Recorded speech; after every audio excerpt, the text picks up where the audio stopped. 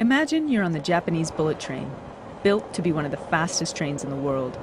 But it had a problem, a very loud problem. And the solution? It came from an unlikely place. The story went like this. The bullet train could reach speeds of almost 200 miles per hour. But when it rushed into a tunnel, air pressure would build in the narrow space, causing a large boom when exiting. The tunnel boom was so loud and Japanese noise standards so strict that the problem threatened to stop the bullet in its tracks, if it weren't for a bird. An engineer was tasked to solve the problem. How could the train travel smoothly through a tunnel with minimal turbulence? The answer? A kingfisher. A kingfisher moves from low-resistance air to high-resistance water without making a splash. The engineer modeled the front of the train on the kingfisher's beak, solving the tunnel boom problem while increasing the energy efficiency of the bullet train. The kingfisher and the bullet train is an example of biomimicry. Bio, meaning life, and mimicry, the action of imitating something.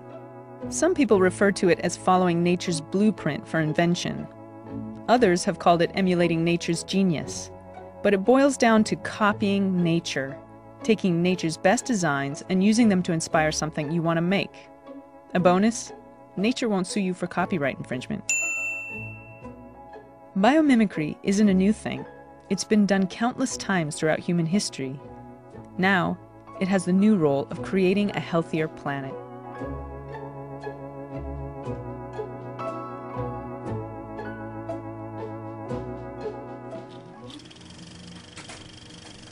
To explain, let's begin with the development of human flight. The Wright brothers developed the first fixed-wing aircraft by observing how vultures... no. We'll need to go back to the 15th century, when Leonardo da Vinci was sketching his flying machine, based on his observations of birds, and who went so far as to say, those who are inspired by a model other than nature are laboring in vain. Back to the Wright brothers, who several centuries later found inspiration by observing how turkey vultures soar. The wings of the first airplane, the Kitty Hawk, used vulture wings as a model.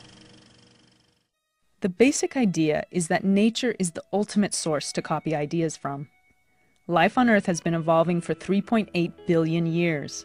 That's a long time to reveal which systems work and which don't. Biomimicry impels us to look to the natural world to solve the technological challenges we face. Chances are, nature has already arrived at an elegant solution. You know, we are a young species on this planet. We've only been here a very, very short period of time. 200,000 years for Homo sapiens sapiens compared to 3.8 billion. And when we begin to compare ourselves with the ones who have been most successful here, we realize how far we have to go. The good thing is that we don't have to find our way there alone.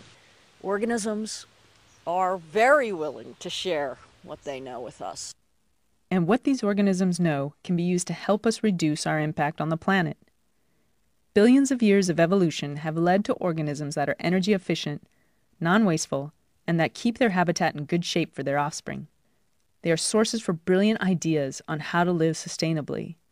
And a way to keep those brilliant ideas coming is to conserve the organisms that inspired them. Biomimicry and conservation go hand in hand. Biomimicry is a new argument for conservation.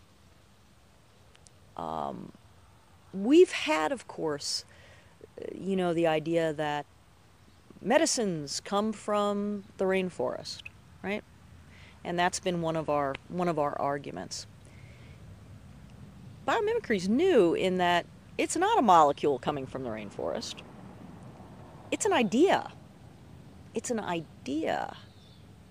Now, that's fascinating. I think that biomimicry really widens the number of people that conservation relates to. For some people, they need a reason that's different than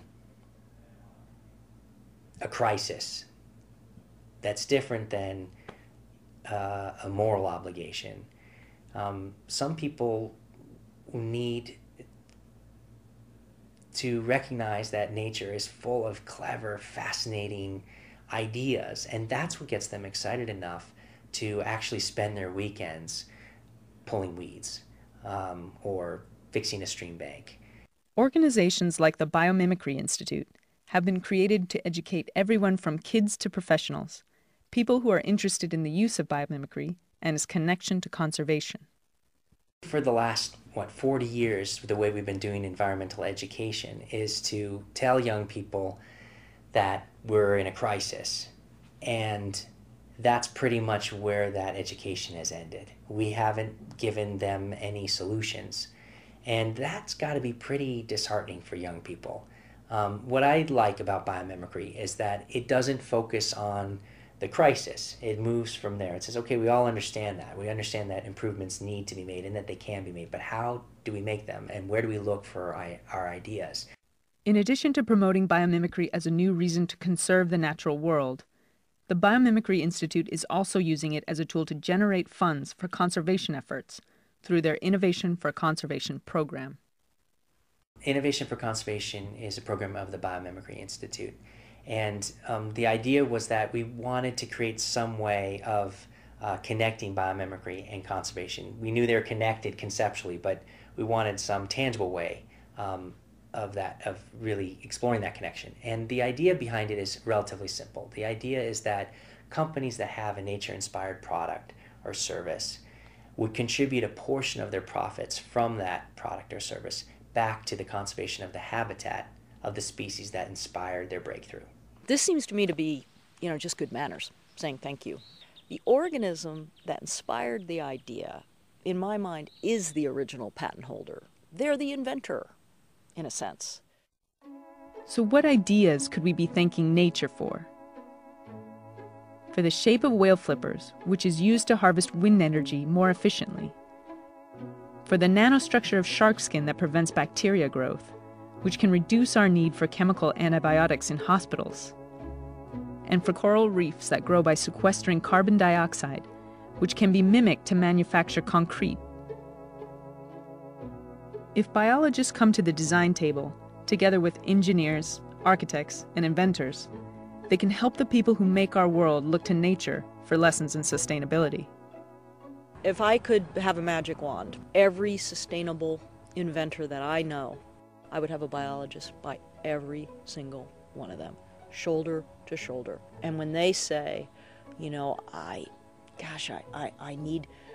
need something that, I'm going to redesign a train shape, a car shape, to try to reduce the energy use, that biologist says, come to the aquarium with me, come to the aviary with me.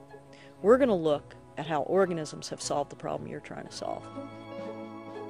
The possibilities seem limited only by our creativity and our ability to pay attention to the natural world around us, a world that we now have new reason to conserve. If nature is teacher, that makes us student. If nature is mentor, that puts us in a respect relationship to that mentor. And that ultimately is what will change people's behavior.